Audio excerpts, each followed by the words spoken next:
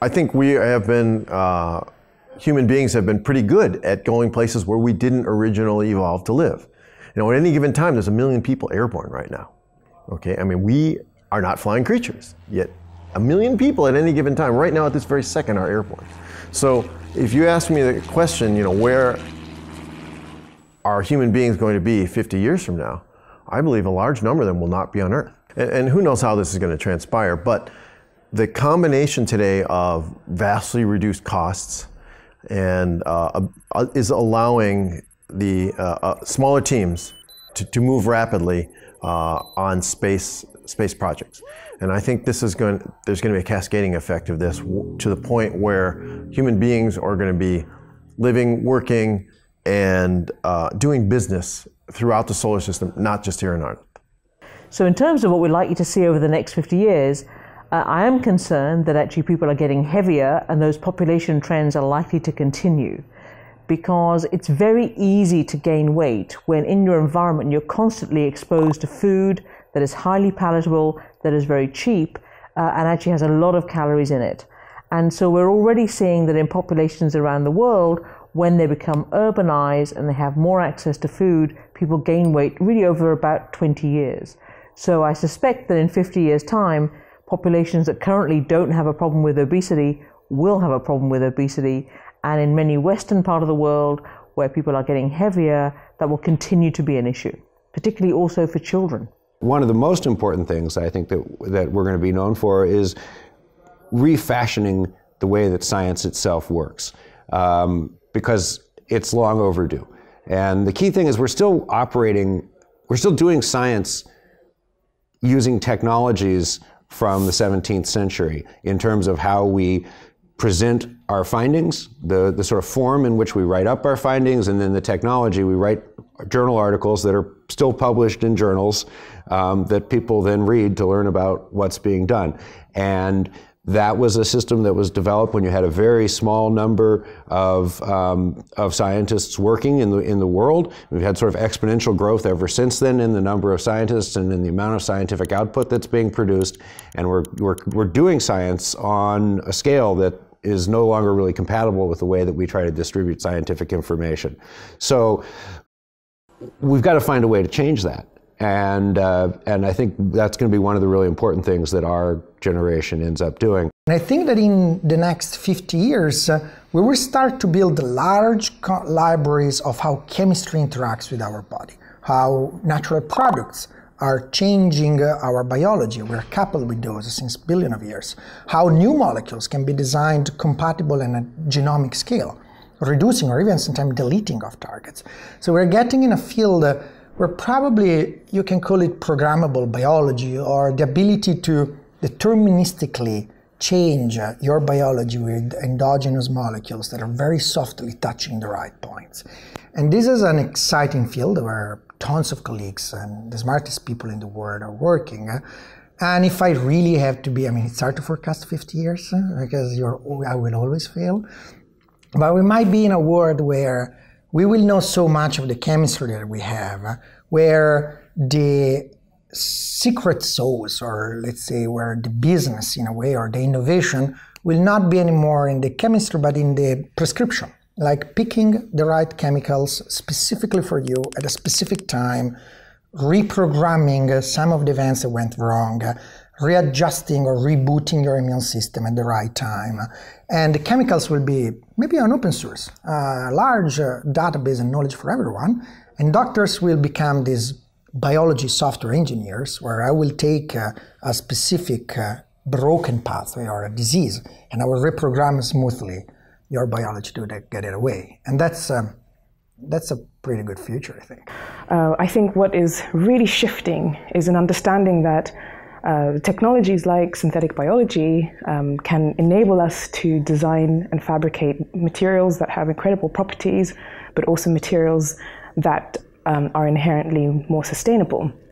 And so we have an opportunity to rethink the fashion system, not just from a cultural point of view, what do we want fashion to do for us, for example, but also from a materials point of view, how do we consume and reappropriate those materials into systems where we aren't generating waste and we aren't generating chemical pollution. So for example, what happens if you can work with a microbe that produces pigment to dye textiles? And we've been doing a lot of work with a Streptomyces pseudocolor around this very question, understanding that actually the minute you bring biology into a system like that, it is more efficient, using less energy and no chemicals, and a very small amount of water to do the same job that petroleum-based materials would have done, or chemicals would have done. The current subject that interests me, I'm always interested in computation, but I believe we are in a huge transition equivalent to the transition that happened after what we call the digital revolution happened after World War II. So effectively 50, 60, 70 years ago, we suddenly took all this analog equipment that was left over after World War II and repurposed it in a very new way to make digital computers. And now the world is absolutely different than anyone would have predicted at the end of World War II. And I think we're doing exactly the same thing now. We're taking this incomprehensible wealth of digital components and we're putting them together. We're actually building analog computers. I don't know why people won't talk about that. So I think in 50 years, we're going to look back and say right now we're in the middle of this analog revolution that's going to change everything as profoundly as the digital revolution. Now, to explain how things will change, that's difficult, but we're going to have computation that just works in completely different ways than digital. And digital will stay there, but it will be a layer underneath something completely different, much more organic and living. So the big vector I see right now is that biology, which I think is molecular nanotechnology that just works, is becoming programmable. So we're starting to be able to build living products using biology, and biology is this incredible technology that works from molecule level up to make incredibly complex things like squirrels, which you don't think about as technology, but are actually really, really incredible, right? They're autonomous, they can go up and down trees, they have all these great features, and at the end of their useful life, they're totally home compostable, right? They're naturally compatible. So over the next 50 years, I see a lot of the materials first, things like plastics and foams, and then later on products, things like even computers and iPhones being replaced by biological equivalents.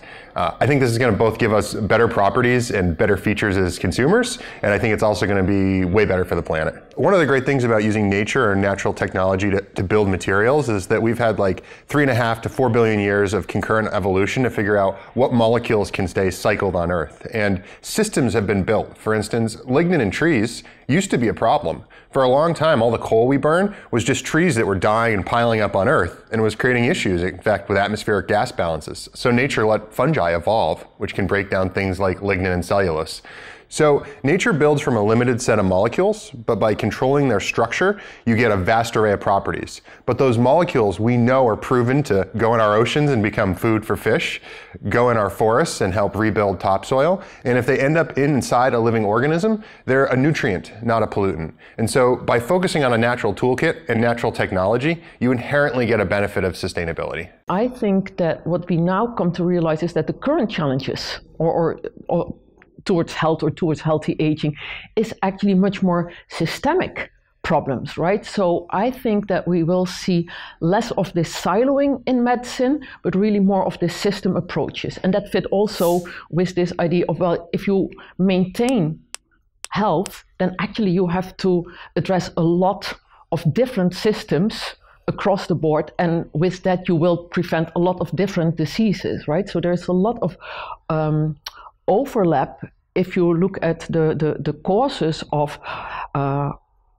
cardiovascular diseases, neurodegenerative diseases, even some cancers, in what brings those about.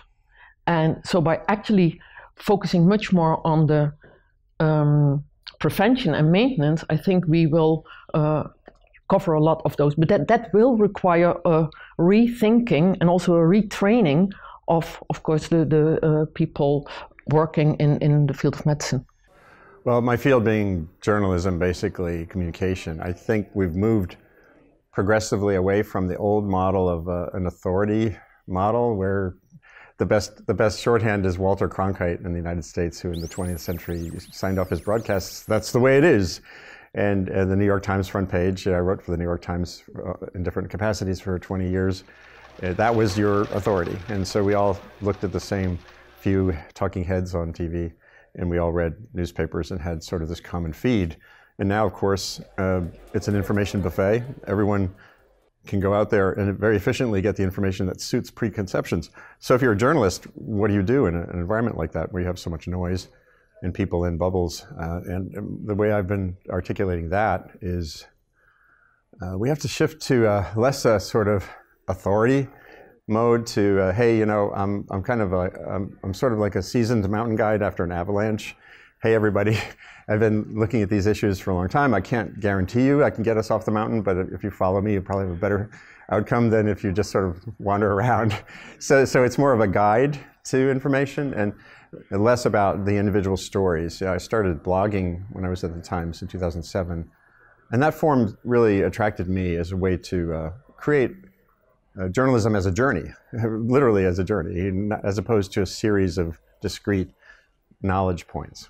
There's so much data out there on global trends, forests, fisheries. Satellites are tracking fishing. And journalism has actually got competition now. I know scientists who recently published papers that have revealed things that normally the New York Times or BBC should have revealed about subsidies for fishing fleets plundering the deep sea, Enrique Sala recently.